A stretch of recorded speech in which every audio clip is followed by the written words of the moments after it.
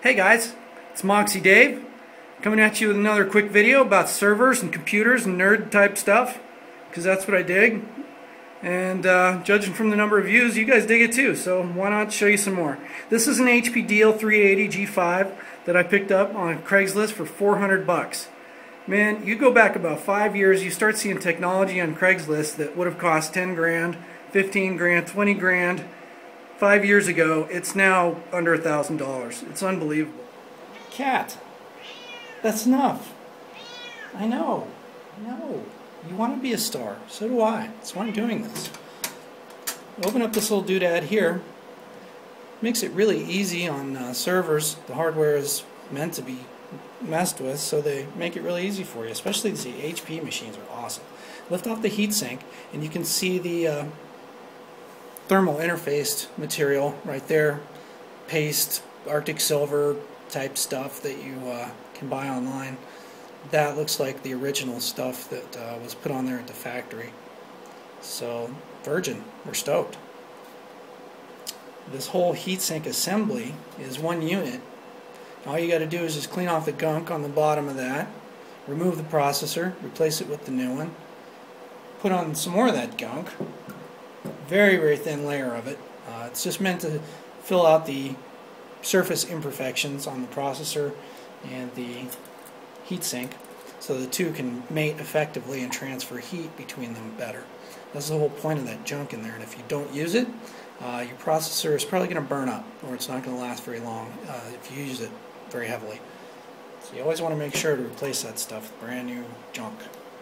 It's cheap, and it comes in this little comes in these little tubes. Ceramique is the brand that I have, but they're basically all the same. You might see a few degrees of difference if you're running some super uber hyper overclock nonsense, but who cares? Just get some high quality stuff and you'll be fine. It doesn't matter what brand it is. Take the old processor out by pushing this little hook down, releasing it from that tab, and then it just lifts right up and pops out, and now we can grab the processor.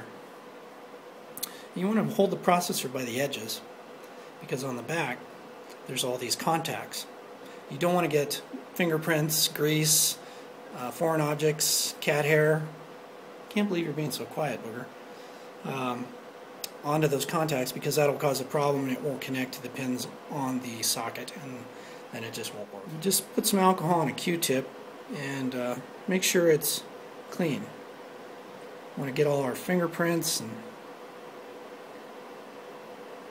junk off of there so we make great contact.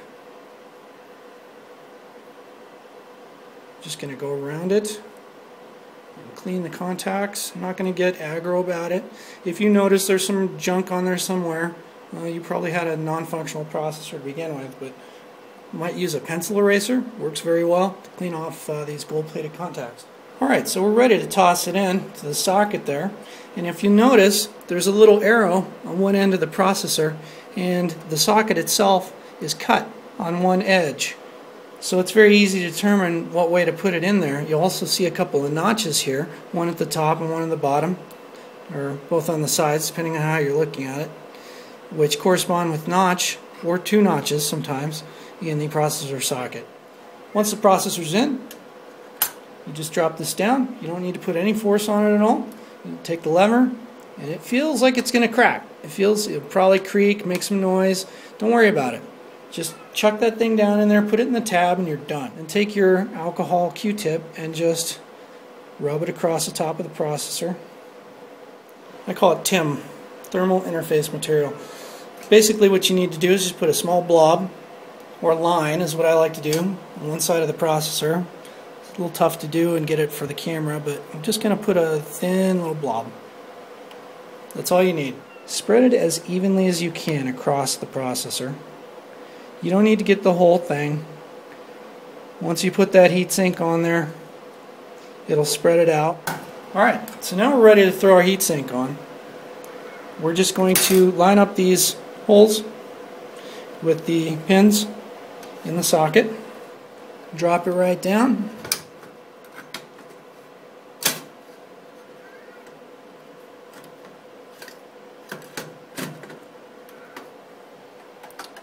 and just give it a little twisty twist to kind of squish out that junk on there.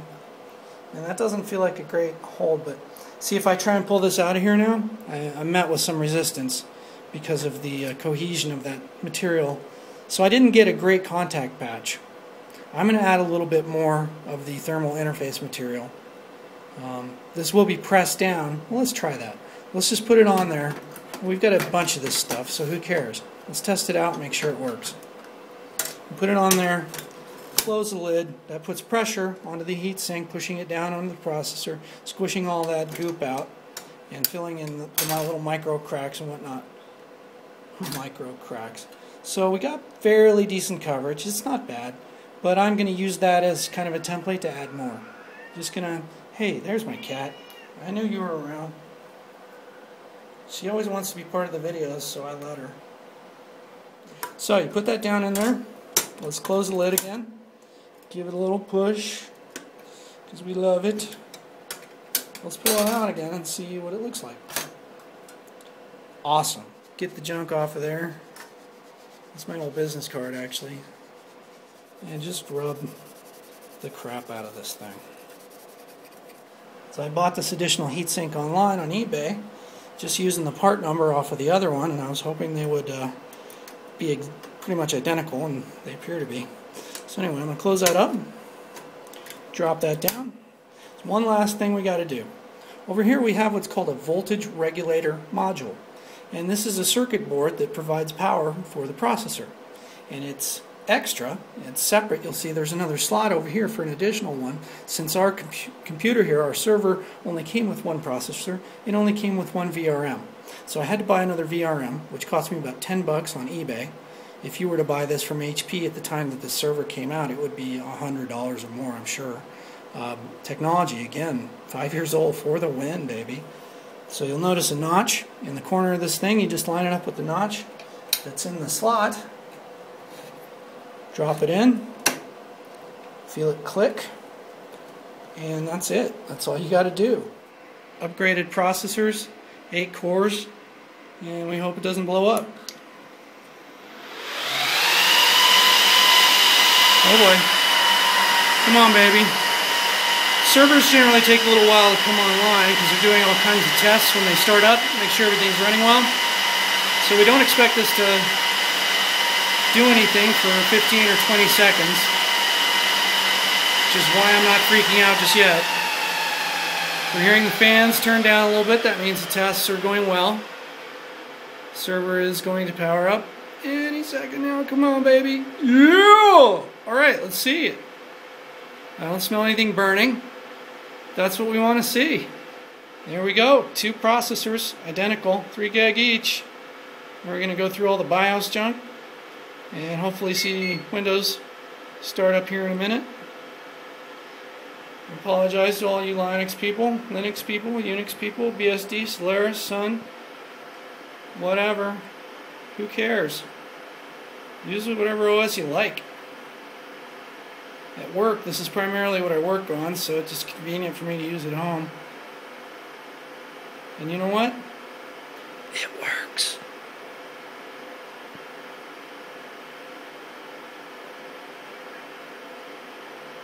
Oh yeah. Alright, we're stoked. Hey buddy, say hi. Yeah!